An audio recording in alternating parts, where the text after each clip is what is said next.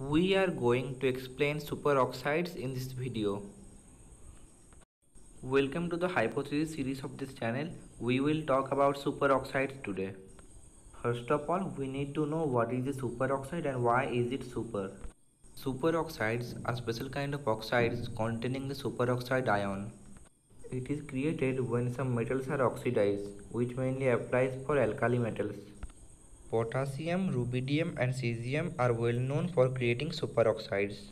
Potassium superoxide is the most well-known, stable and studied superoxide.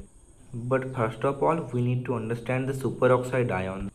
A superoxide ion is an oxygen-based ion with a 3-electron bond and a negative charge. As the name suggests, there is a 3-electron bond, so the bond order is 1.5. It is also shown by the calculation down. Now the question is how the oxygen atoms fill octet, or how is the 3-electron bond created. If we wish to understand this 3-electron bond, first we will need to perceive the mechanism, use and functionality of covalent bonds. When talking about bond orders, we usually think about sharing integer pairs of electrons.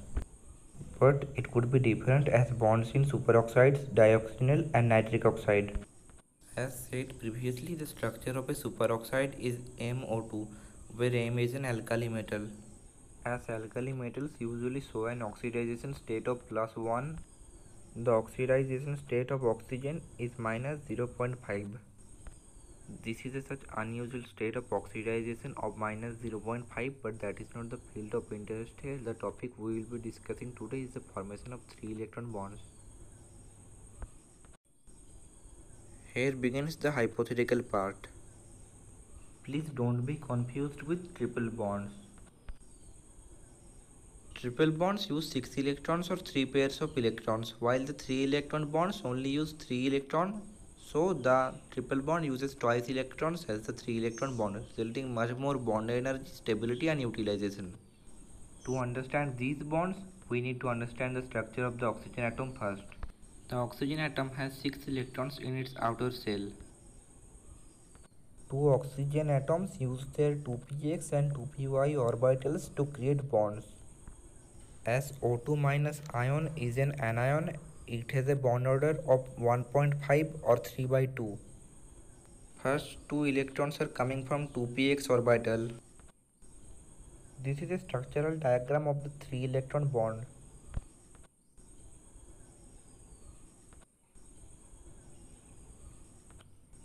We can assume that the oxygen shared the third electron is giving 2 electrons to the bond. And has 2 lone pairs. And the other one has shared or given 1 electron to the bond.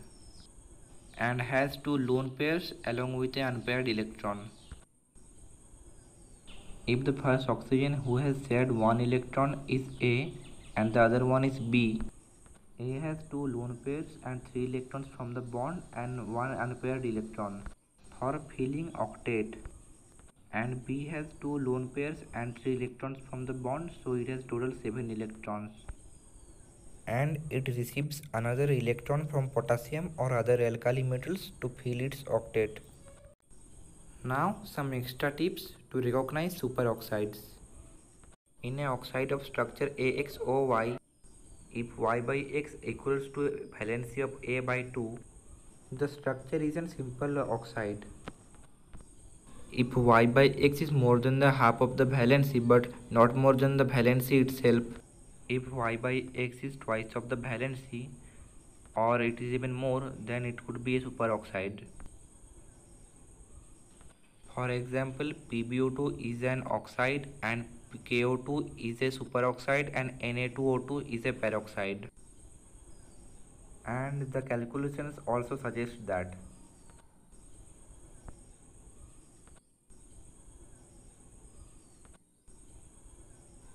More on the list, Al2O3 or aluminium oxide is an oxide, and also P4O10 or phosphorus pentoxide is an oxide, CrO5 or chromium pentoxide is a peroxide, and HO2 is a covalent superoxide.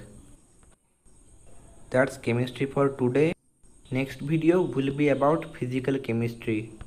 Stay connected for chemistry videos.